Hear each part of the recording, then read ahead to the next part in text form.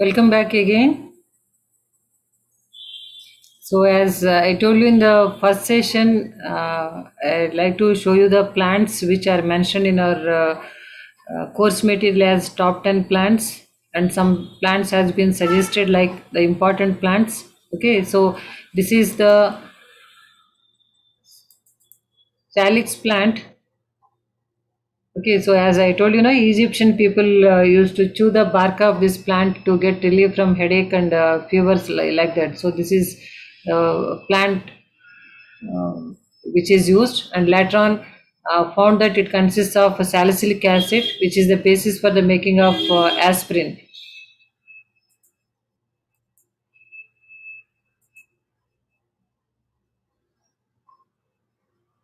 Okay, this is the cannabinous plant.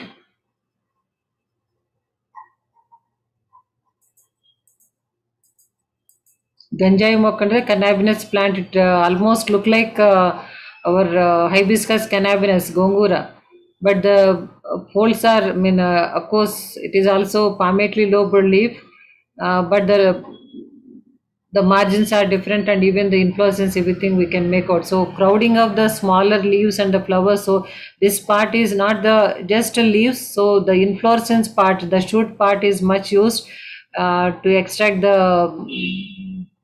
Okay, this leaf is only used as a narcotic substance, ganjai leaf under, so that is marijuana or ganjai. So that is, this is the cannabis leaf.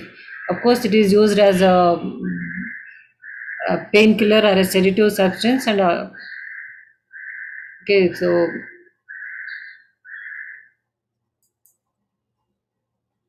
this is the taxus plant, which is also mentioned in our syllabus as an important plant of medicine. So this is the daffodil. Okay, so one of the beautiful flower, I believe, like it is a liliaceae member. So as it has the perianth is such that it will be something like a cup-like, and the petals are okay. The flowers are in different colors as well. So here the bulb is the source of the drug which we are using for the Alzheimer's disease.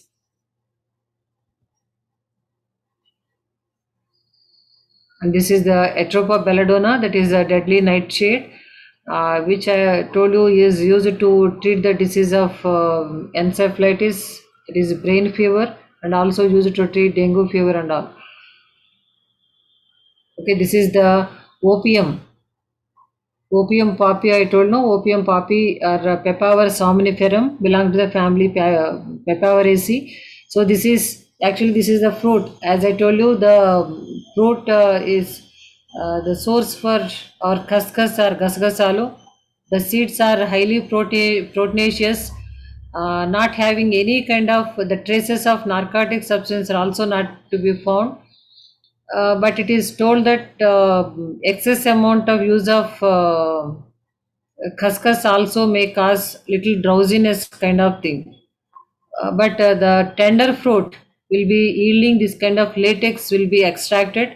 So they just give the incision and try to extract. These are normally, as all of us know, and many of you must have seen, when you just either it is a wound or any cut or happened in certain plants, we observe the oozing of some substance, and that might be just a hardening substance in sometimes, and in certain cases that will be having more amount of gum. So either it is neem or tamarind or acacia, even moringa, we observe a lot of exudate in the form of gum-like. Okay, so all these exudates are, when they are coming out, we call them as tears. So here this latex is extracted, and that will be pressed and made the source for the opium. That is the crude form is opium, but the morphine is the main product derived from this, and a slightly altered form of the morphine is called heroin, that is brown sugar, which got lot of yeah, internationally it has a high valued substance, not in a positive way. Okay, it's they are highly potent narcotic substances. And okay, so as few things we told, like the prehistoric medicine, I told you it is somewhat like a magico religious like. Okay, so this is just the model has been shown, like a shamanism, which is practiced in Rome or Greece. So they just wear the some mythological character masks, makut as we call. So they put mask and they try to perform some certain rituals, giving some fumes and all. But they also give drugs, unlike the witchcraft. Okay, this is also kind of witchcraft. So like following certain rituals only, nothing really they do, they give any medicine. So this is what actually in the Middle East, in the Arabian countries, I told you, know, bloodletting is one practice they used to follow, as the belief of the disease was something like it is been accumulation of the bad blood is causing the ill health. So by letting bleeding, by allowing the to bleed, that's how they try to cure the disease. Okay, so that is one crude method they followed. Okay, sometimes. So this is what I told you, the trepanation of the skull. So this is how they used to put the holes to the skull, thinking that the evil spirit will be just expelled through that holes created in the skull. So that kind of trepanated skulls are much found in excavations in England and also in Canada. So I always wonder, like other magico-religious things are not that harmful. So really, how many people have survived after this treatment? So that kind of things are there in different civilizations.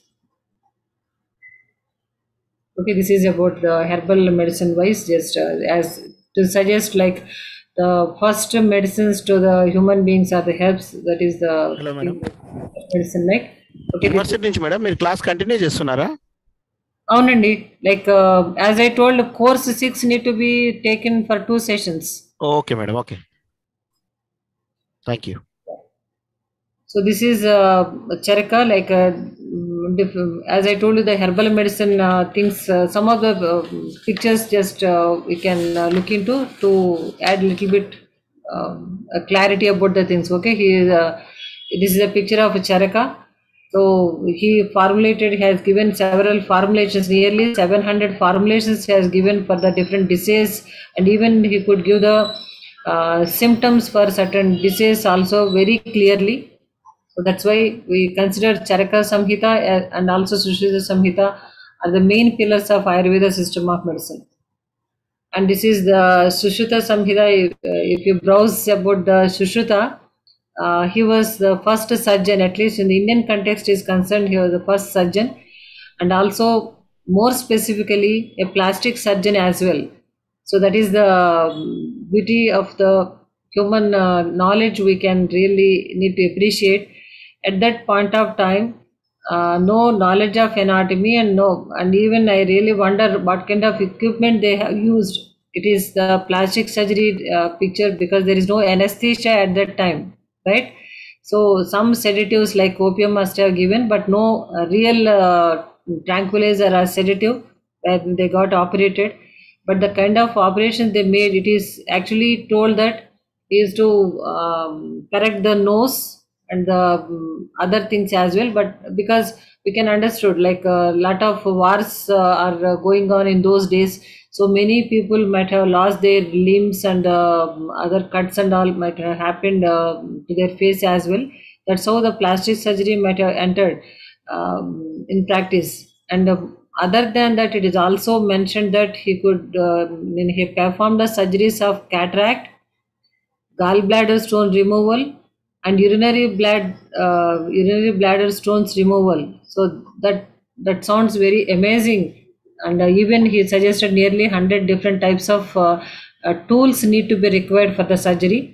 So that is really a kind of marvelous thing we can appreciate about the ancient systems of medicine. This is how, like the in Ayurveda, like how the energy levels has been be there in the body. This is also like in the yoga they follow, no? So in the a specific posture will give a kind of strength to the body, and also making the different energy points in a particular manner will boost the immunity system, also will strengthen the body. That is actually been suggested in yoga also, part of Ayurveda and yoga kind of thing.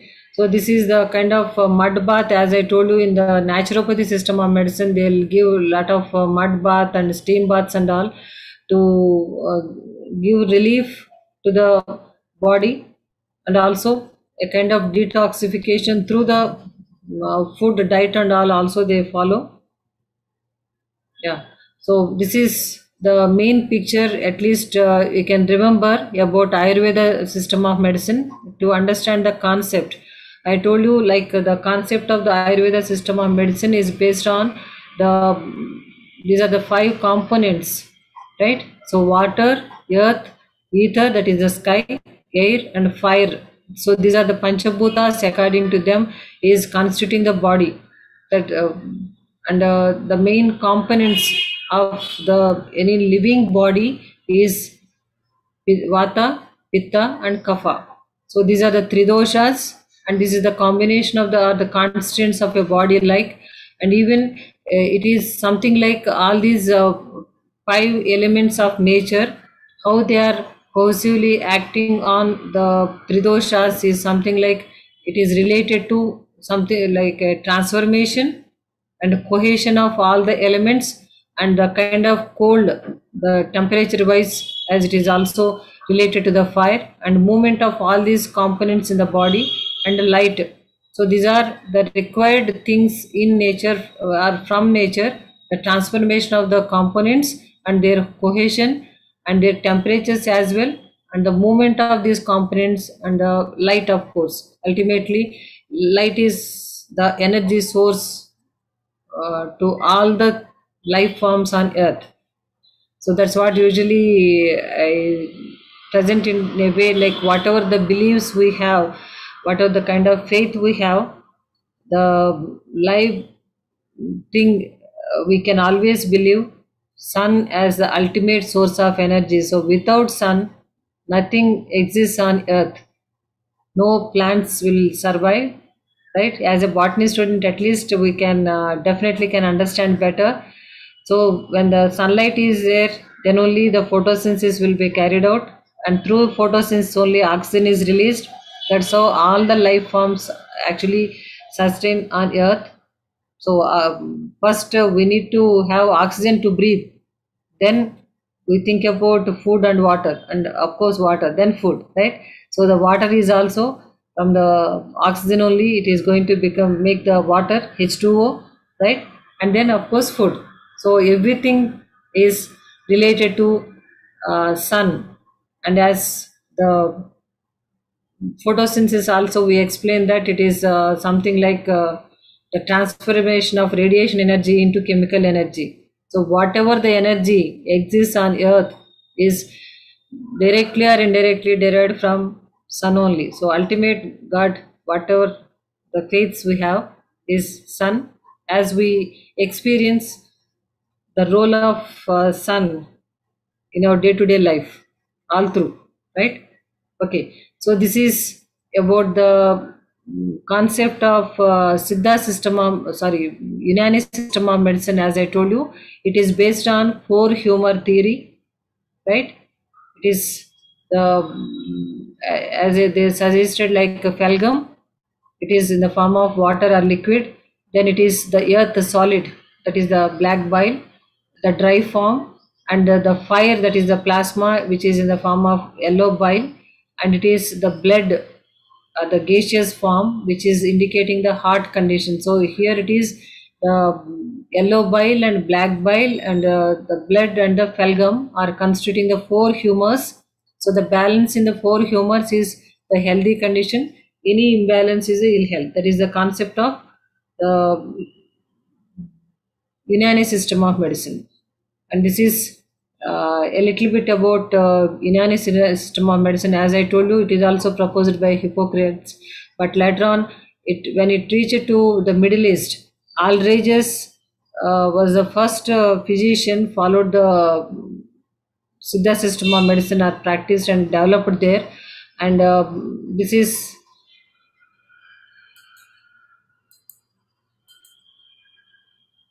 a person, Avicenna. As a botany student, we know a plant called Avicennia. Is it not? Avicennia is a mangrove plant. Okay, Yes. so that plant name is given after him, Avicenna. Avicen Ziba is the name. So in Arabic, that is commonly called as Avicenna. He was a child prodigy. So you can just browse once. He was such an like unusual personality. Like he is an expert in several fields. Of course, he is good in medicine. He was a doctor for several four princes, it seems, four kings, in fact. And also he was an chemist and also an astrologer and also a painter. So several, he was an eminent personality in several fields. Of course, a religious personality as well. So Avicenna was the first to describe meningitis. Okay. Then also the incubation procedure, surgical procedure to facilitate breathing, like artificial, like cutting the neck here. Sometimes if it is required. So that artificial breathing mechanism also he has introduced. Actually, the Unani system of medicine contributed a lot to the medicine development of medicine.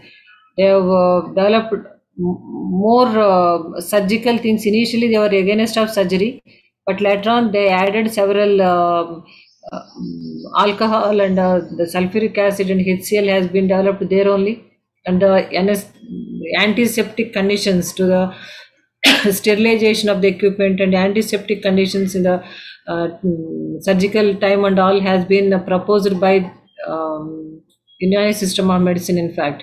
So that's what. So Avicenna was the first to describe meningitis, and also the surgical procedures also been suggested. Then contamination of the body by foreign bodies prior to infection, like tuberculosis has been a communicable disease, also been observed by him, and he also suggested surgical treatment for cancer at that time itself. Then Al-Razi, as I told, Al-Razi was the first to describe smallpox and measles, and the Arab surgeons Al-Jahari was the first to describe hemophilia and also the first surgeon in history to use cotton. Okay, so those are, everything is a milestone to develop a field of subject. Okay, so he was the Hippocrates, and this was the way actually the Hippocrates used to observe the symptoms, diagnosis method, how it need to be observation. Of course, a remake of the things, definitely not the old one. So he was a person called Galen. He introduced several minerals and also opium as a sedative or a painkiller, like in medicine. And he was, interestingly, he was a business person, and he traded different types of chemicals because of his inquisitiveness in medicine, or he tried to use certain chemical substances also in the treatment of disease. That's why even today also in UK, as we observe the signboards of our pharmacy, like druggist and chemist, that kind of boards are still there, right? So whatever the name they have, they'll also write that is druggist and chemist. So but in United Kingdom, they just write it as Galenicals. And his name still they are continuing that name as Galenicals as a pharmaceuticals. And this is a kind of Avicenna, how he used to do the diagnosis, observation of the patient, eye observation, also pulse observation, like that. So the Avicenna has written a very important book. It is called Canon of Medicine. So this book has been translated in all the languages, actually considered to be the basis for the allopathy medicinal system. the literature wise I'm talking about, not the concepts and all, but the information he has provided in this canon of medicine has been taken the foundation for the allopathy literature. Okay, so this is as in Arabic. I told you, no, Arabian Sina, that is Avicenna. The period of his time was from 980 to 1037 AD. Okay, this is about the Siddha system of medicine. So this is roughly considered to be 10,000 years old traditional system of medicine. That's what I told you. It is much older than the Ayurveda system of medicine. So this is so all these things I already mentioned. Like this is written in Tamil language and all. Okay, a little bit of few more things. We'll quickly finish these slides and all. Okay, in the Siddha system of it is largely therapeutic in nature, so it is going to treat, and use of metals and minerals is very much advocated. Okay, so some kinds of metals kind of thing. In fact, like they also use mercury, arsenic, also in the treatment. So that's where actually the problem lies. According to them, they are completely burnt, and bhasma, as they call that, that will be added in the drug preparation. So in the process, as they make the drug, it loses its poisonous character. That's what they claim. But actually, the patients are the people who are following the system of medicine, Siddha system of medicine, even in Ayurveda nowadays, are ending the time like some with kidney problems often, as many of the doctors has been told that that's what actually happening even in Kerala also, as this is much practiced in Kerala state, very much traditionally many people follow. So the people are ending having some kidney problems. Not all the time, I am not saying like that, but here, wherever they are used metals are going to affect the kidneys, because ultimately whatever we take, whatever the food or whatever the medicine we take, ultimately it need to be filtered through kidneys. So first it is need to be digested, means it will be affecting the liver first. Then ultimately, as they filter the filters of the body as kidneys, they are going to be affected. So anything, whatever we use, either nutraceuticals or medicine, whatever, they affect the liver first and the kidneys last, and kidneys are the most affected. So here, as that is one observation, not to be as a negative thing. I am not presenting this, but because they use a lot of metals and particular metals and minerals also, it is one observation, because they are not going to use metals in all the treatments also. So like that, there are 25 varieties of water soluble inorganic compounds called uppu, lavanam. So there are different names are also there in that, because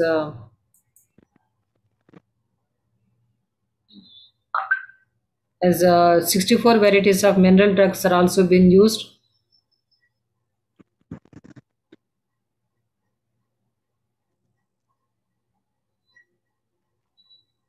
Just a few things quickly, we'll move on. Okay, so this is the Siddha system of medicine is one of the ancient system of medicine in India, having its close bond with the Dravidian culture.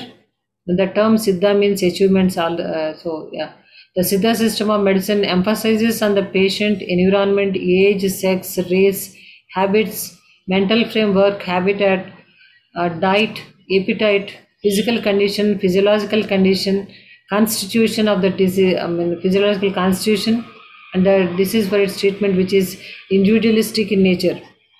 So more than this, I'd like to add here all the traditional systems of medicine. In fact, one thing we already mentioned that they're all mostly we using the herbal drugs or some minerals or animal source as well, but never isolate anything specifically. The whole plant part, whichever is used in the drug preparation. That's one thing I told. It is not again treating the disease by killing some microorganisms here, to strengthen the immunity system of the body, so that that natural built-in system will work effectively. That is the main thing in all the traditional systems of medicine. As here in the Siddha context, as here it has been mentioned, no, all the things are been taken into consideration. That is every aspect of the patient.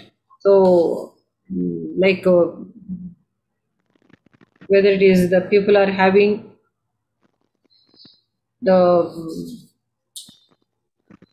family history, or in what time they are getting, that means in what season they are getting that problem, and what is their basic nature, also their temperament, whether they are very cool person or really little bit of short temper, about that nature wise, psychological also they take into consideration, and what kind of food they take regularly.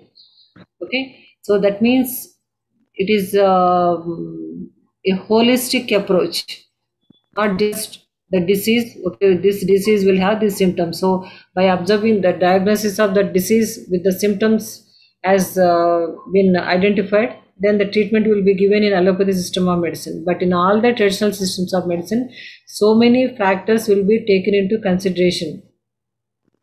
Okay, as has been shown here, not this is not only in Siddha system of medicine, in all the traditional systems, that is the regular practice they follow. So that's why they're also called as holistic approach. It is called a holistic approach.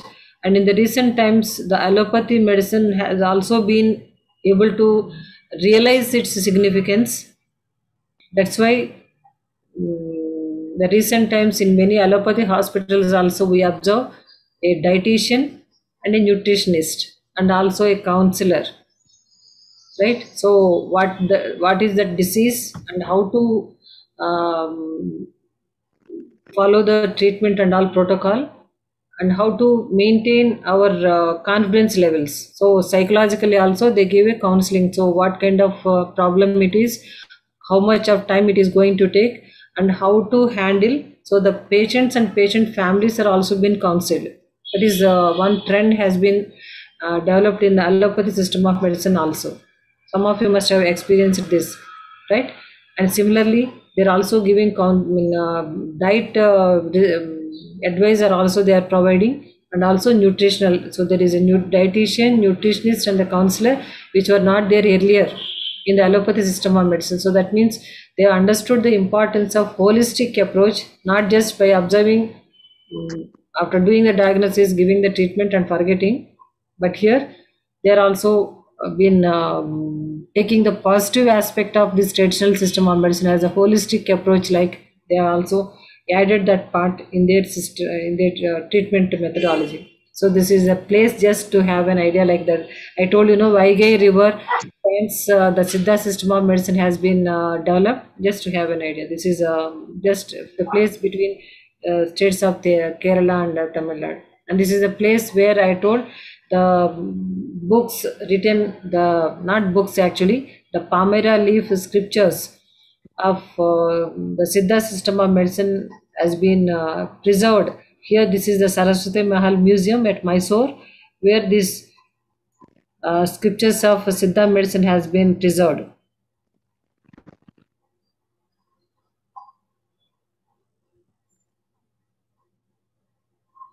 Okay, of course, this is our famous Linnaeus or the taxonomist.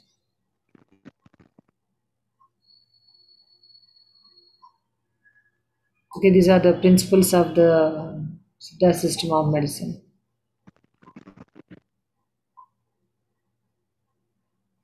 Just to have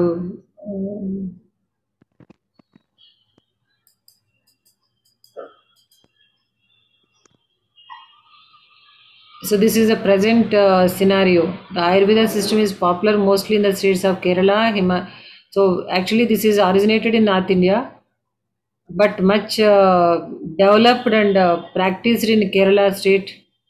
But some of the northern states still follow, like Himachal Pradesh and Gujarat. And of course, these are the few states the Ayurveda system of medicine is more popular.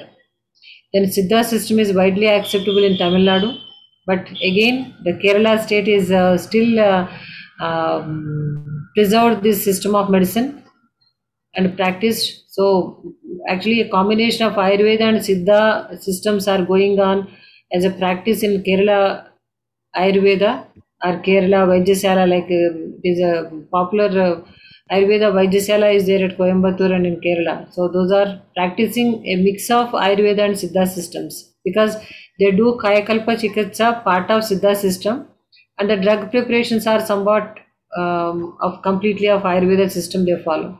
Okay, so that is mostly the states of Tamil Nadu, Kerala, and also Telugu states are following a little bit of Telugu states, not much, but mainly Tamil Nadu, Kerala, and Karnataka. Then the Unani system is particularly popular in Andhra Pradesh because I already told it is during the Mughal time it was many hospitals were there around Delhi, but because the Nizam has patronized this Unani system of medicine and at least around Hyderabad. As you can see here, Andhra Pradesh means it is Telangana region, and Karnataka particularly the Telangana, Karnataka, like Bidar and Gulbarga regions where they are once they are ruled by Nizam people, no, Nizam under Nizam rule. So that it is in Andhra Pradesh and Karnataka and Tamil Nadu and Bihar also it is practiced Unani system of medicine. Homeopathy, particularly I told you it is in West Bengal. Of course, it is practiced. Many homeo doctors were there. Even we do have a very big homeo college at Ramantapur. So this is much practiced in the state of Uttar Pradesh, Kerala, West Bengal, even in Andhra Pradesh.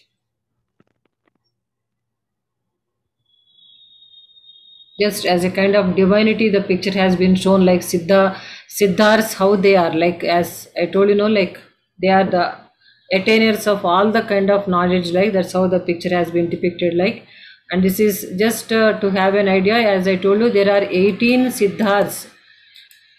The Each one is called a Siddhar. So there are 18 Siddhars as the founders of Siddha system of medicine. So few names, if you can remember, you can write. No need of remembering all the 18 names.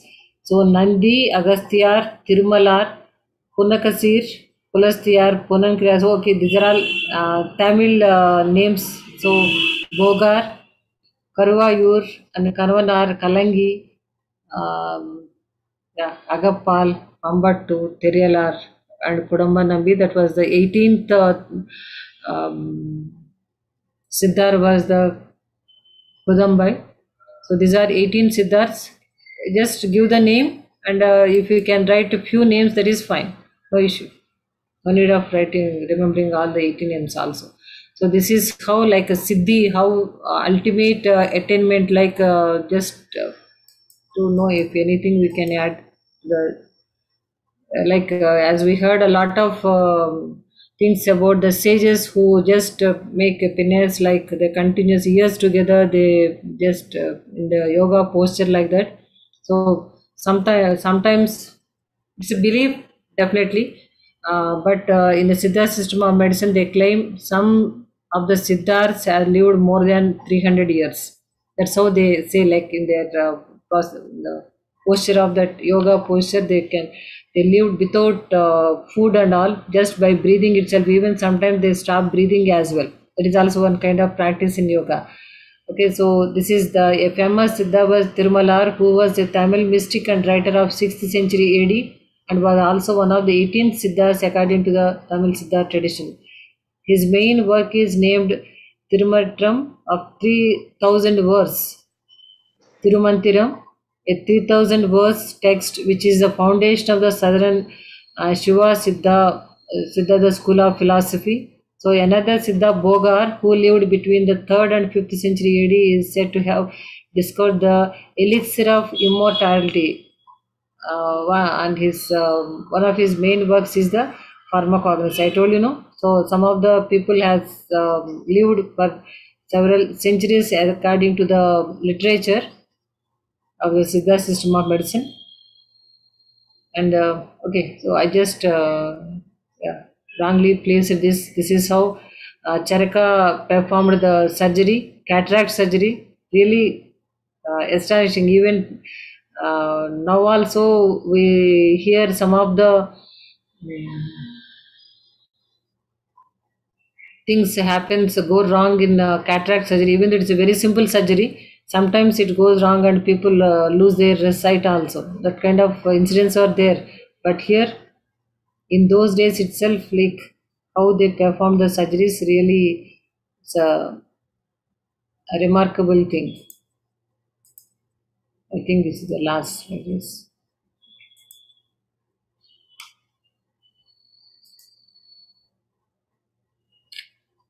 Just these are some information I'd like to show you. As a visually, if you have seen something, you'll be able to remember. Not really to add something to the subject, but what all told in words, you'll be able to remember. Okay, then we are moving on to the second unit, that is general account of phytochemicals of medicinal plants. Okay, I hope all of you are having your books with you. Yes, ma'am. Yeah, that's how you'll be able to note down the important points when I am referring with, and also you'll be able to note down the important essay and short questions which you'll be getting in your exam. So this is actually more related to the chemistry, in fact, as but always we are going to get one essay question and short question from this unit, as phytochemicals is one thing mostly they are asking. So, as so far we discussed about the plant in the different traditional systems of medicine so far. Okay, so in every system of medicine, I told it is mostly the plants are used either in single or in a mostly in combination of the forms they are used. Different ways they are made, like in the form of powder extracts, all these things I told. And in the last also I told, that is the concept of all the traditional systems, that when the plant products are used, product means plant parts are used, that plant part complete it has been used, not separating the substances, the chemical substance what they have is not been isolated, and as it is they have been used. That is the thing I have repeatedly mentioned, because that is the concept of in all the traditional systems of medicine. But when we are looking into to understand how important the plants are in medicine and for what reason they are used to treat a particular disease, we need to confirm. Okay, it's not just okay these plants are used in medicine, we can study like that, but as the science progresses, we want to know what exactly that particular plant has.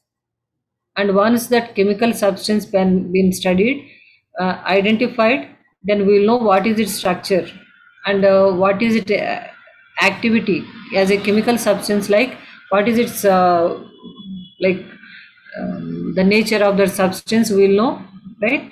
Then definitely that will be a better kind of drug preparation, what exactly it contains and how it acts and how much can be added, like it does, right? So that's how we'll be knowing about the chemical substances present in the plants is an important aspect now.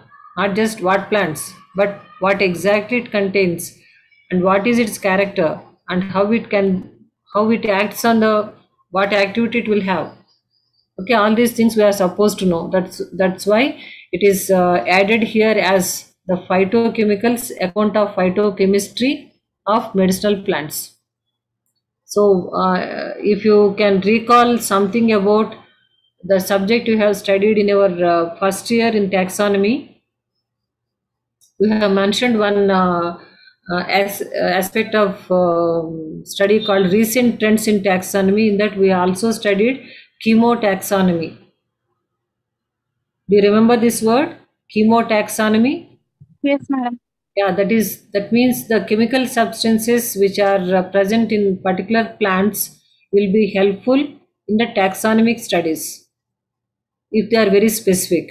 So that's what actually we call it as a chemotaxonomy. And now it is the same thing we are taking into consideration now, and being this is related to the study of medicinal plants and related to the drugs more particularly.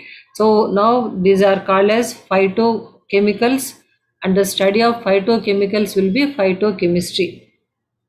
Chemistry, we know, the study of chemicals. So as basic subjects, like all of us know, it is organic chemistry, inorganic chemistry, and physical chemistry, right? Of course, it is organic chemistry related to the plants or carbon compounds. Okay, so here the chemical substances of the plants as we study, it is called phytochemistry, and the substances found in the plants can be called as phytochemicals. So there will be different types of phytochemicals. So plants means a combination of different. So apart from the major component being the water, nearly 70% of all the cells will have water. But next will be, it is the carbon, hydrogen, and oxygen and all. Okay, so all these things are going to make different substances like carbohydrates, proteins, let me say it, amino acids and proteins, and the different substances later on can be they can be enzymes as well, right? And also sometimes it can be some tannins or resins or gums or any kind of alkaloids or steroids or glycosides. So these are all different substances we will find in plants, right? So a whole sum of these substances we can call it as phytochemicals. Yes. So here one thing we need to observe, not whole thing like just like that. We can categorize the substances as macromolecules and micromolecules. Like, okay, so there also very interestingly it is given like the macromolecules are DNA, RNA, and proteins. So in certain way they are also called as cementioids as well. Okay, in the taxonomy, that's how we mention them as cementioids. So the primary cementioid, secondary and tertiary, like, so it is the nucleic acids here, as just because of their molecular weight is so much, they are called as macromolecules. Even the structure wise also they are very big molecules, right? So they are the macromolecules are DNA and RNA and proteins as well.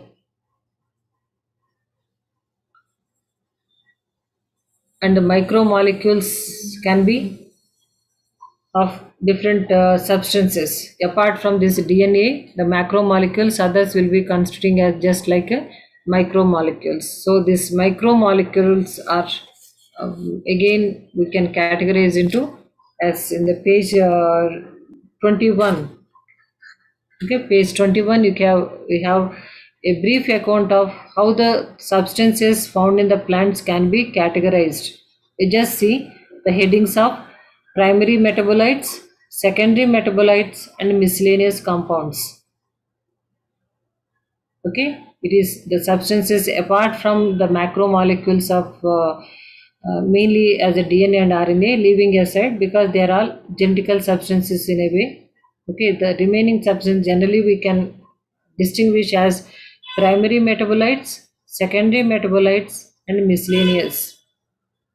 So the primary metabolites are the substances which are universal in distribution. They are present in all the plants from the beginning of the plant growth, or that means from the beginning of their life as the seed starts germination. So from seedling stage to the end of the plant, they'll be there. And as the word also indicating, they are responsible for the metabolism. We know there are different metabolic pathways, right? So the metabolic pathways such as photosynthesis, respiration, protein synthesis, all these are all called metabolic pathways. So just to consider something like a living cell, means a cell to be considered as it's a living one. So as long as these metabolic processes are happening, then only we consider that as a cell, living cell, right? So the as the substances which are involved in these metabolic pathways are called as primary metabolites. So as I told you, from the beginning, life starts from there to end. So till then, all these substances will be there.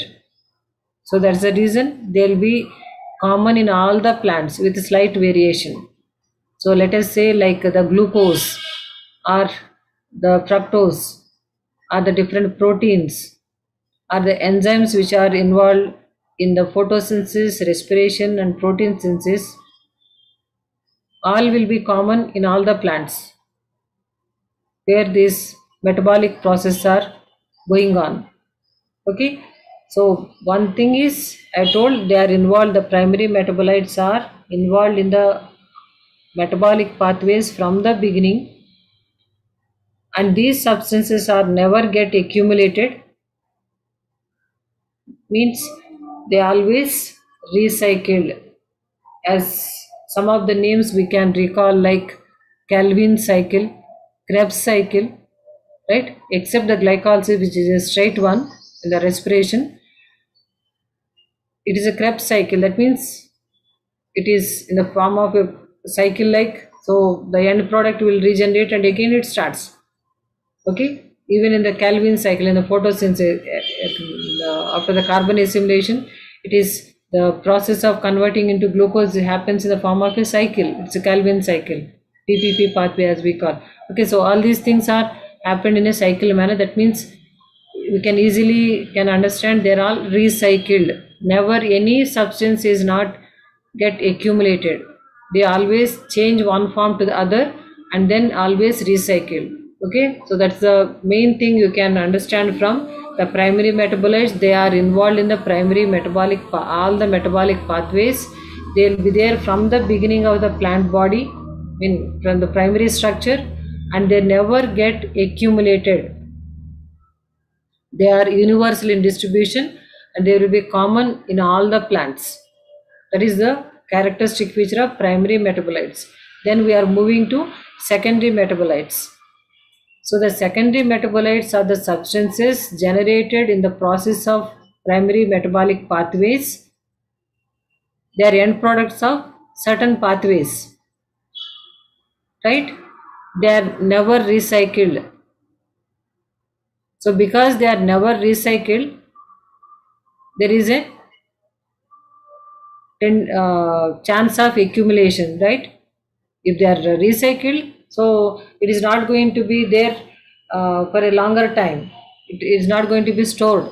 It will be changed to another form. That's what actually happens with the primary metabolites. So here the secondary metabolites are the generated in the process of For the byproducts, actually. Pardon, Praveen?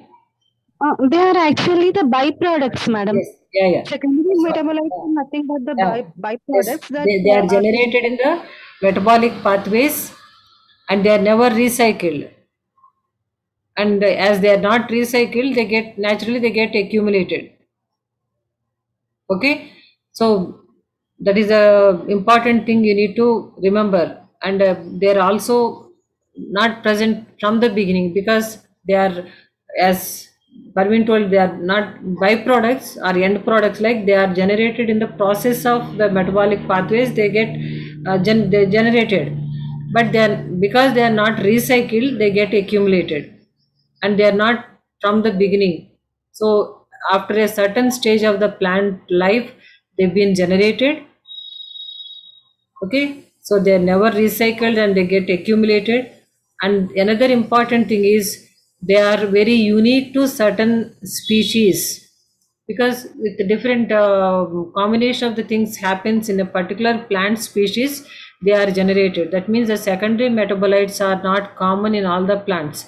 They are unique, they are very diversified. The secondary metabolites are very diversified and they are found in diversified species. So it's not like these all the secondary metabolites are found in certain plants. So some of the substances are found in certain plants, so which is very characteristic. So here that's what actually we used the term like chemotaxonomy in the taxonomic consideration.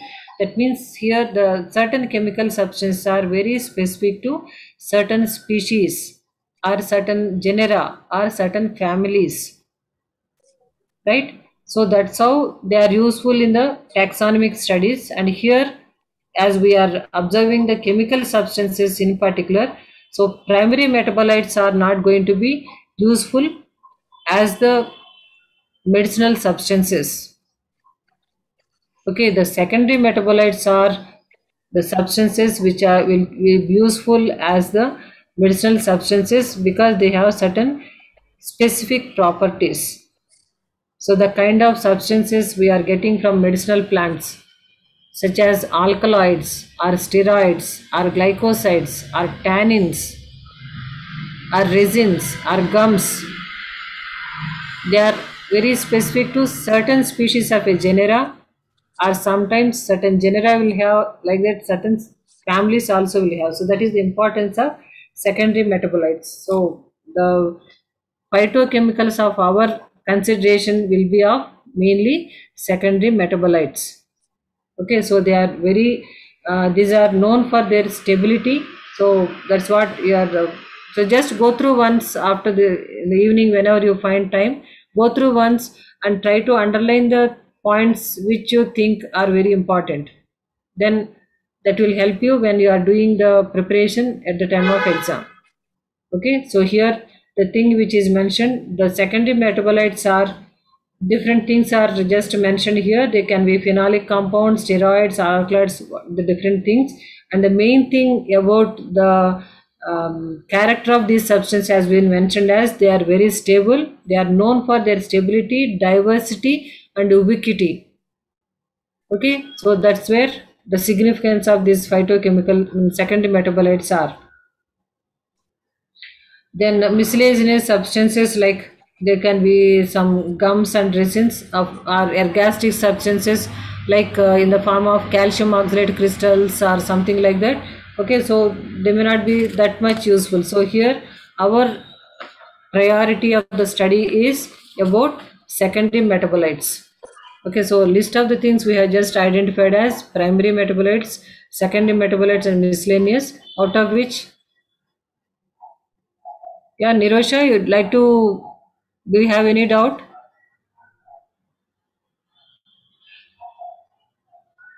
Nirosha? Okay. So these out of the different types of chemical substances, mainly the secondary metabolites are more diversified. So the importance of these secondary metabolites is also mentioned as they have structural variability among the chemical constants, and they are very much chemically, they are stable, chemical stability, easy and rapid identification. These phytochemicals of secondary metabolite nature need to have these kind of characters. Their variability need to be very much distinct chemically.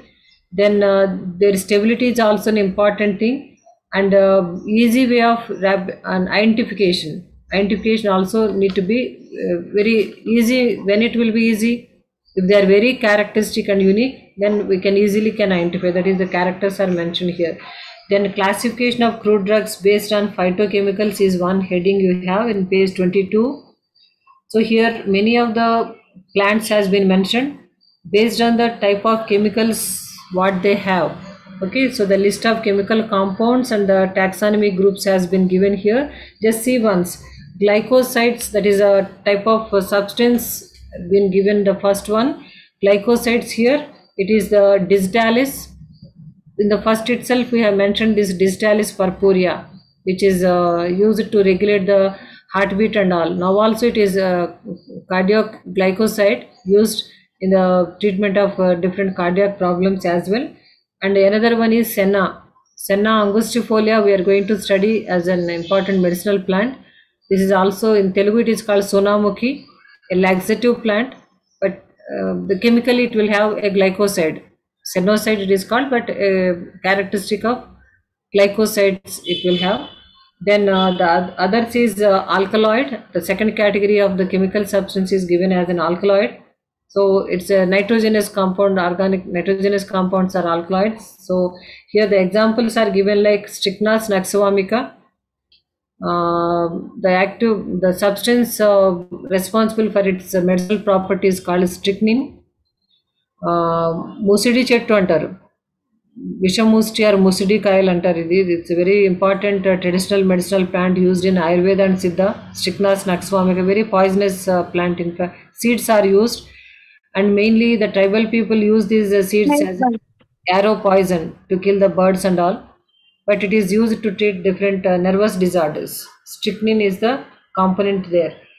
Strychnia snaxoamica. And another plant is Dioscorea floribunda, that is AMS.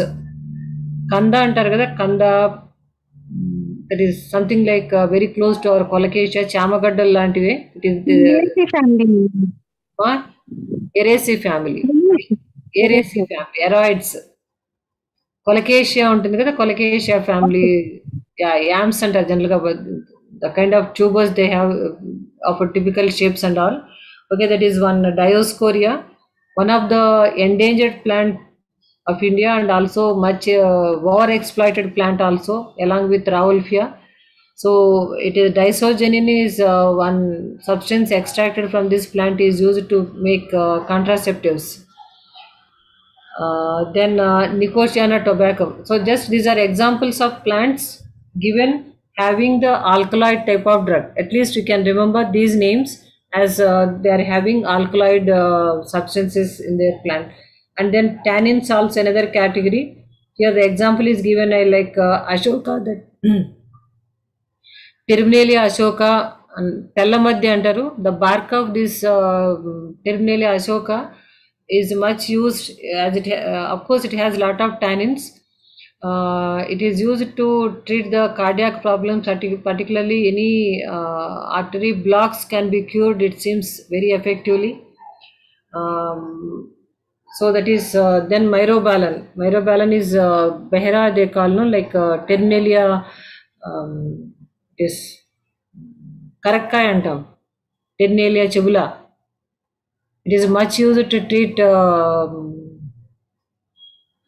cough and all, particularly in this COVID time. It is also one of one of the ingredient in the making of Triphala churna, and also with amla, and it is been used to make Triphala churna or Triphala preparation of Ayurveda, that is myrobalan. And the lipids are also kind of yeah, Parveen. To treat the cough in children, infants and children. Yeah, anyone, not just infants, anyone can use this Terminalia chebula. Karakkaya is a very effective fruit. Just you can choose just like the nut powder. So the dry cough and different kinds of cough can be cured, and it is also good for mouth ulcers and good for digestion, and even it will strengthen the teeth also. So it's regularly you can have this little bit bitter to taste, just like amla fruit, one of the ingredient in the chavanprash, and also Triphala churna like. Okay, that is about myrobalan. And lipids are also castor oil and other things. So lipids are fats like thing, and there are also volatile oils category like eucalyptus and clove oil and garlic can be added here, and there are resins as well with the balsam and colophony, then vitamins and all. Just here the consideration is that what kind of chemical substance it is, and what are the source of the plant. That is, a list has been given. So here another category is of phytochemicals or chemical compounds of the plant origin. So how they are being used. Mainly the different here different types of chemical substances are being derived from through two metabolic pathways. So here the important pathways, usually we'll study about photosynthesis, respiration, protein synthesis and all. But when we study the amino acid synthesis, there are two important pathways has been there. One is the shikimic acid pathway, and another one is mavulonic acid pathway. In the biochemistry or physiology part, you might be getting these cycles, or at least some introduction of these aspects. So one is, at least remember, one is a shikimic acid pathway. These are two pathways are being identified to develop different types of amino acids. One is shikimic acid pathway. In the page 25 we have the flow chart of the shikimic acid pathway. just to know that what are the different types of secondary metabolites has been derived or as a byproduct of in this process of the shikimic acid pathway, what are the different byproducts we are getting. So in this page 25 you will be able to know different secondary metabolites has been developed like glycosides, sugars and derivatives from polysaccharides through the process of glycolysis the pathway. Then from the shikimic acid, different aromatic acids are also been developed, and the pyruvate pathway, there are different peptides. At the end, the different alkaloids has been formed from the TCA cycle as a shikimic acid pathway end products like we are going to develop or we are going to derive some substances, and part of it as actually from the acetyl CoA. You can also see the mevalonic acid being generated from the mevalonic acid. The end products as a secondary metabolites are formed steroids and isoprenoids. Just to have a look, don't bother about the shikimic acid pathway and you need not write anything. Just if you are good in chemistry and also the amino acid pathways, and if you are able to follow clearly, you will be able to pick up the process of in the development of certain amino acids, what are the byproducts has been generated, that is also mainly through the shikimic acid pathway. Okay, so just only the end products you need to focus, that's it. So in the page 27, not to confuse much and not to make worry much, it is the page 7, you can 27 you can clearly see different types of amino acids are going to make different kinds of chemical substances and what are the plant source. So a list of things has been given.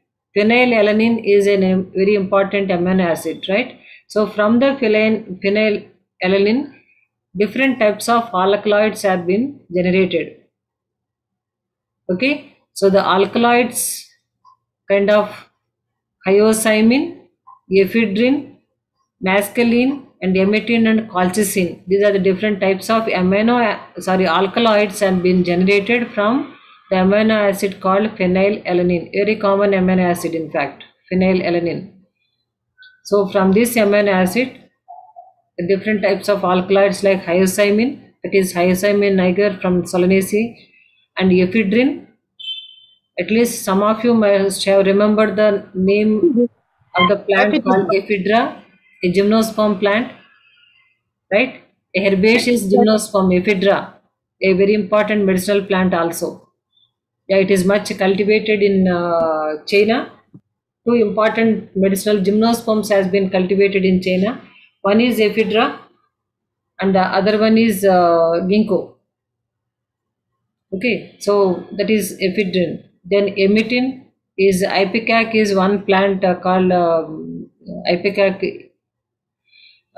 which yields emetine, and the last one is colchicine. Colchicum autumnale. Yeah, very good. The source of colchicine is Colchicum autumnale, a liliaceae member, just like our onion. So these are all different types of alkaloids we are going to obtain from the source of amino acid called phenylalanine. So colchicine is a kind of substance. Do anyone know the importance of colchicine? Double the number of chromosomes. Yes, good, Parveen. So colchicine is a substance we obtain from the roots of these bulbs of the Colchicum autumnale. It is a carcinogenic substance. It is also used in the treatment of cancer as well. Because when the malignant tumors are growing very fast, it arrests the division to some extent. So that's how it is used in the cancer treatment, but basically it is also a carcinogenic. It can cause carcinogen mutations and carcinogenic as well. So as Parveen rightly told, it is used to develop polyploids. The effect of the colchicine is such that We all studied the cell divisions. The doubling of the chromosomes happen in all the cell divisions. All means mitosis and meiosis. Doubling of the chromosomes need to happen, then they divide and distributed to the daughter cells. Is it not? So how the chromosomes has been distributed? Any idea? In the cell divisions, Madam? in the cell divisions, chromosomes from the chromatin reticulum, distinct number of chromosomes according to species will be formed. They double, and the daughter chromosomes need to get separated and need to reach the poles and all. Then they form a two sets, and daughter nuclei will be formed, right? That is in any cell division, that is the end of the things are going to happen. So what is the structure which is going to separate these chromosomes? Spindle fiber. Yes, yes, Nagaraj, correct. It is a spindle fibers. So as all of us know, we draw the diagrams as well, no? Like it is a spindle fiber. So the spindle fibers are going to attach to the centromere, and they pull the chromosomes to the poles. That's how the two sets of chromosomes get separated. So here the colchicine activity is that it inhibits the formation of spindle fibers. So when there is no spindle fiber, doubling of the chromosomes happen, they will be there in the cell just like that, without separation. That's what Parveen told, doubling of the chromosomes. So it is not going to make the doubling of the chromosome as such. It will not allow the separation of the chromosomes by, Yes. yeah, right? So by inhibiting the formation of the spindle fibers, it inhibits the formation of whatever the chromosomes are being formed, they remain together. So that's how the colchicine is used to develop polyploids. It is used in plant breeding to develop polyploids, um, which is most of the our cultivated plants are not. I mean that it is generated through colchicine, but that polyploids can be generated by using colchicine. Okay, so just to remember colchicine, I am adding all these additional things. Okay, then another amino acid which is also very common amino acid called tyrosine. So this tyrosine is also going to make alkaloids, of course. So the alkaloids of papaverine, that is from Papaver somniferum, and codeine. Codeine is also kind of narcotic substance found in papaver, and also another plant called hemlock. Have you heard the word hemlock? Okay. You must, all of you must have heard the name of Socrates, a great philosopher. Yes, ma'am. Right? So he was forced to drink a poison, right? Because he questioned the ruler. So instead of killing him, they forced him to take the poison. So that poison is hemlock. Okay. It is an APSC member. So it's a highly poisonous substance. So that is so that plant is also a source of codeine. Okay, it will be there in Papaver somniferum, and mostly it is found in hemlock plant. Then of course morphine. So papaverine, codeine, and morphine all are very effective alkaloids, are derived from the amino acid called tyrosine. Similarly, indole alkaloid. So tryptophan is one important amino acid which is going to develop indole alkaloids, then ergot alkaloid, and quinoline alkaloids as well. You can just see the list: strychnine, serpentine, and reserpine, which are of course serpentine and reserpine are the derived from Rauwolfia, and strychnine from strychnas, which are called as indole alkaloids. It will have an indole group, that's why they are called as indole alkaloids. Similarly, lysergic acid is extracted from ergot. Ergot is a disease, right? It is a fungal disease seen in sorghum and also in the pearl millet, basra.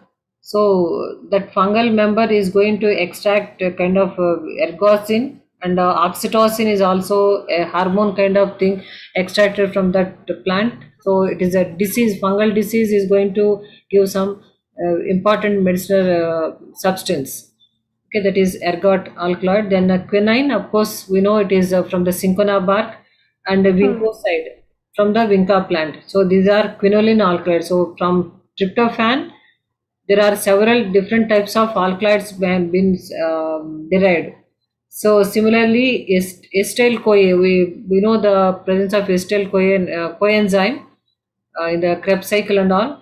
So it is going to develop different steroids at the end product. So not directly from acetyl CoA we are going to have all these things, but in the generation of different monoterpenoids and steroids and triterpenoids are being isolated. So just have an idea, that's it, nothing, don't worry like you need to write all these things, just to have an idea how the different types of amino acids are also going to generate the different types of substances as the unique substances we observe in important medicinal plants.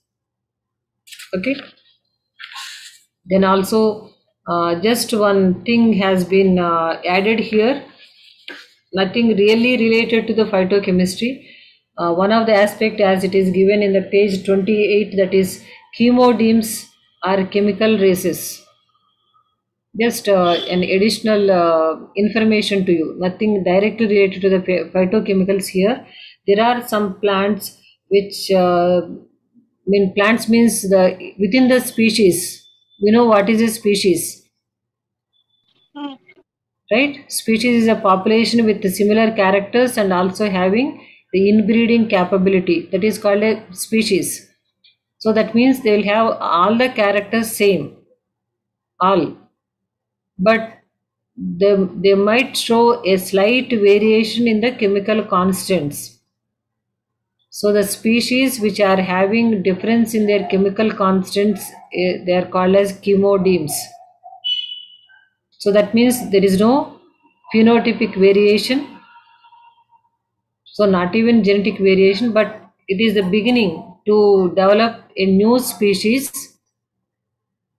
Okay, so it is going to be change further if the chemical differences are going to be little bit more to the extent can bring the changes in the genotype, then it will be reflected in the phenotype also. So that is the beginning to make the process of a new species. So all the time, one point always you need to remember, species are going to extinct, and at the same time species are going to be added. New species always get generated in the process like this. A slight variation starts at the minimum level of slight difference in their chemical structure or chemical characters. Then it will proceed to the extent of changing very slowly to the genetical level and also to the phenotypic level. So that's how the new species are being added. So that is just to know that chemodems they are. So several chemical races or chemodems are reported in Digitalis purpurea and also Digitalis lanata. Okay, that is one thing. Digitalis plant, Digitalis purpurea is the major important plant. Of course, Digitalis lanata, in both these two chemodems has been identified. Similarly, Cinnamomum jailanicum, that is dalchini. Dalchini. Yeah, so you can see here another plant also given, Cinnamomum camphora. All of us know camphor. Yes. In the pandemic time, camphor is also much used, and it is a disinfectant. In fact, why camphor is used in the rituals is we lit the camphor, no, and more often we try to just take touch of that camphor flames or fumes because it is a disinfectant. But all the time we do while closing the eyes. We are supposed to open the eyes and show that it's close to our eyes, being it's a disinfectant. But it became so ritual like we close our eyes and do this. While using the camphor, lighting the camphor. So camphor is actually derived from Cinnamomum camphora wood. So bark is used in Cinnamomum zeylanicum, that is the spice dalchini. So another species of Cinnamomum, that is Cinnamomum camphora, has camphor glands in its wood. So by distillation of that wood, we will get that camphor, which is a very unique smell it has. Okay, and another member of Cinnamomum is Cinnamomum tamala, that is bay leaf. Biryani akantam kada. Okay. Huh. Yeah, that bay leaf is Cinnamomum tamala. So it is a quite interesting. Different species of the same genera having different parts of their plant having the aromatic components and also different medicinal purposes. In one plant, it is the bark is the source, Cinnamomum zeylanicum. In Cinnamomum tamala, the leaf will have that property, and in the Cinnamomum camphora, the wood will have that property, right? And different aroma and different properties they have, different components also. Okay, so here this is just to have an idea how it will be. And similarly, Asimum sanctum, all of us know, but there are different species of Asimum, as they are already made as a species, but there are many chemical deems are also been identified in Asimum sanctum itself.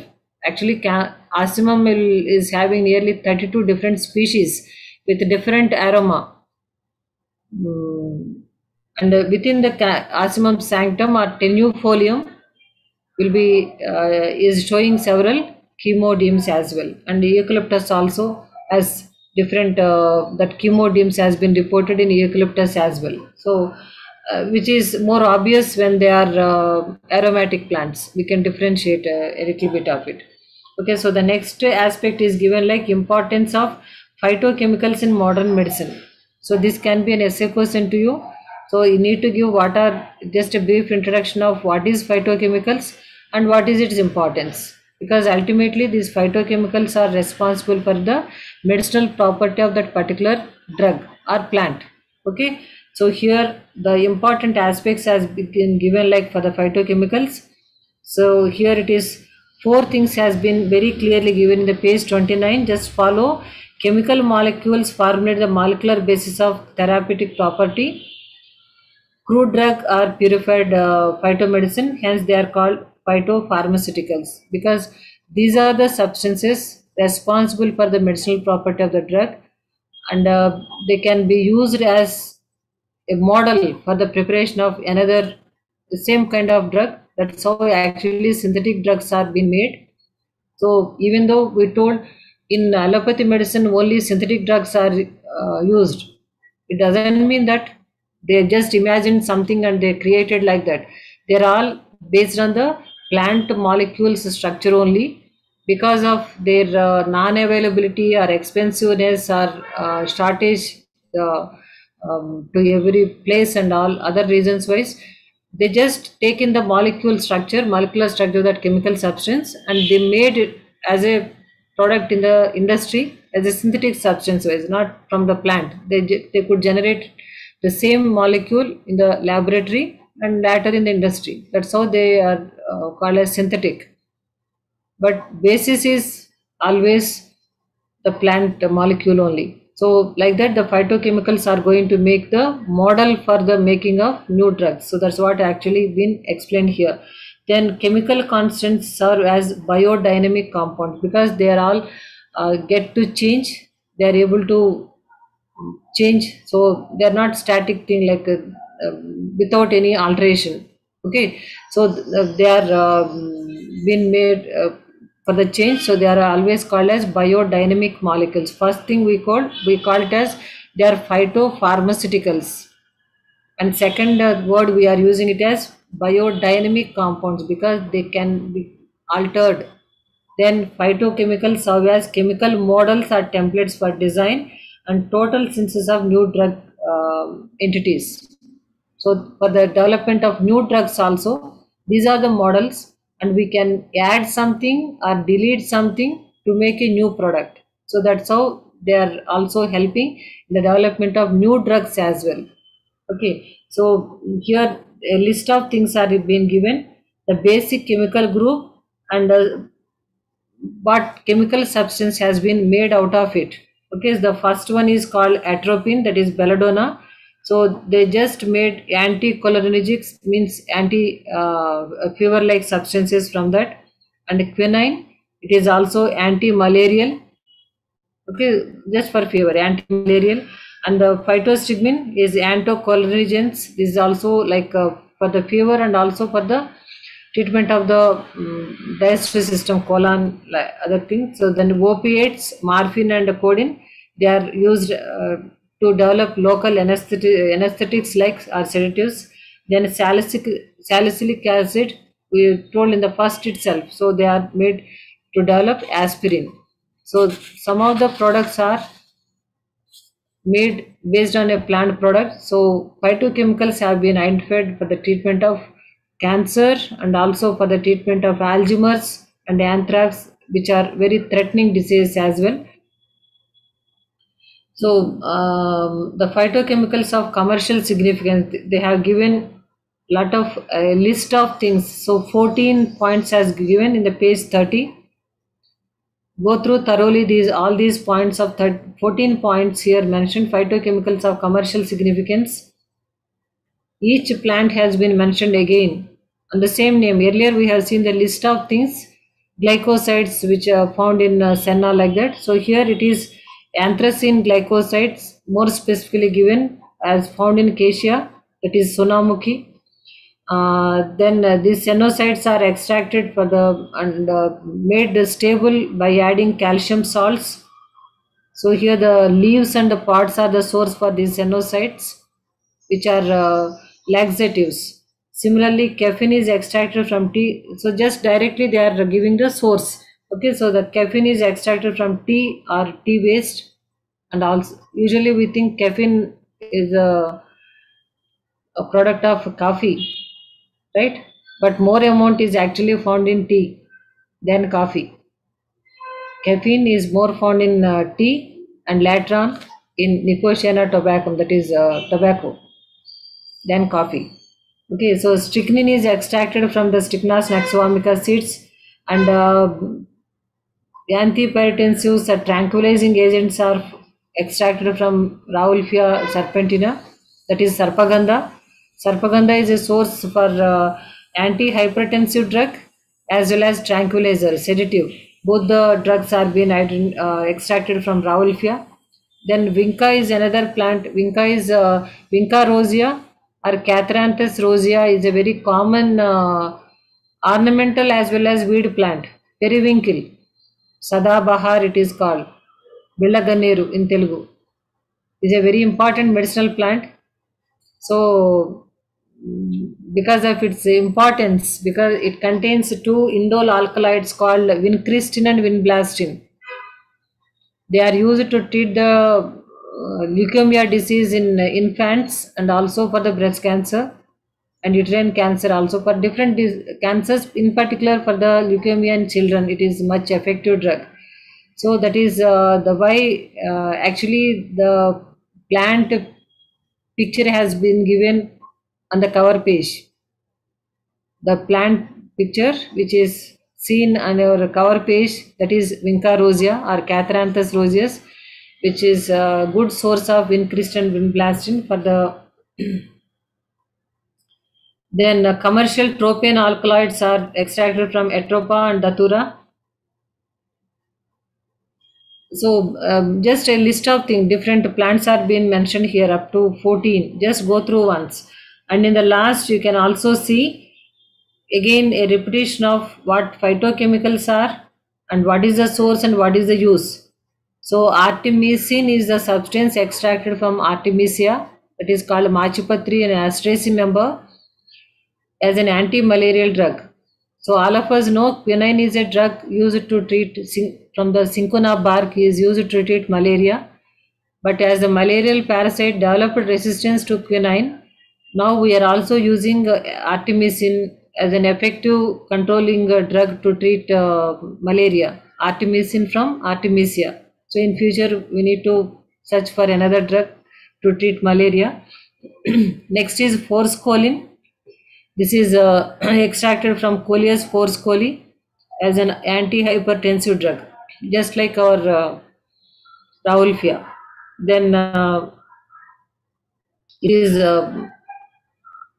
organosulfur compounds are been extracted from the onion, that is Allium cepa or Allium sativa members. Both garlic and onion are good source of these substances, so which are mainly used as a cardiovascular agents. All of us know onion and garlic are very good for heart. They are very good cardiovascular agents they are. And another one is given as guculipids, that is from Commiphora mucul, a very indigenous drug it is. It is now is going to be used in allopathy medicine as well to treat diabetic condition as well as for the obesity. Yeah, that is anti-arthritic like it is given. And vasicin, this is from Edathoda vasica. In Telugu it is called Addasaramu. So this is vasicin is actually given as an oxytocic agent here, but actually it is an expectorant in all our cough syrups of allopathy medicinal system is using this vasicin extracted from Edathoda vasica. So some plant products are used in allopathy medicinal preparations as well. There are several in fact, but more popular is this vasicin. And reserpine is one substance isolated from Raulfia, is used without any alteration. As it is used as an antihypertensive drug in allopathy medicine as well. And in the last, it is given Taxol, extract from Taxus baccata as an anti-cancerous agent. So you have to combine all the aspects what are given in this unit, whether it is asked as a phytochemicals or use of phytochemicals in medicine or role of plants in medicine, whatever the way it is has been asked, you need to give the same answer. Okay, so here, as I already told, phytochemicals is a very important question, short question you are going to get. So most of the times I have seen this as a first question, phytochemicals. It can be a short question, then you can just briefly tell that these are the chemical substances from the plants and of different categories, and it can be just brief, but it is a very important short question. And then the second question, essay questions low, role of phytochemicals in modern medicine, and write an essay on phytopharmaceuticals. Okay, so second and third questions, we can consider it as an important essay questions as well. So one short question and two essay questions are important from this unit. Okay, I hope we can end this session. It's already 1:40. Next week also you have to join the same way, like at 10:30 in the link of fifth paper, and from 12 onwards you have to use the link given for the sixth paper. Okay, as it has been recorded and going on live on YouTube, you need to use both the links. So in the beginning, fifth paper link, and from 12 o'clock onwards we have to use sixth paper link. Okay, so in the next session we'll discuss about the information of certain medicinal plants. We'll discuss about unit 3. Is it okay? Okay, madam. Thank you. Okay, ma'am. Okay, ma'am. Yeah. Madam. If you have any doubts, you can post, or you can just one thing, in the evening just have a look about of the unit 1 and 2. Then in the next session, if you have any doubt to get clarified, you can ask in the beginning, then I'll clarify and continue the class later. Okay, ma'am. Yeah. Thank you, ma'am. Okay, ma'am. See you in the next week. Thank you, ma'am. Okay, ma'am. Thank you, ma'am.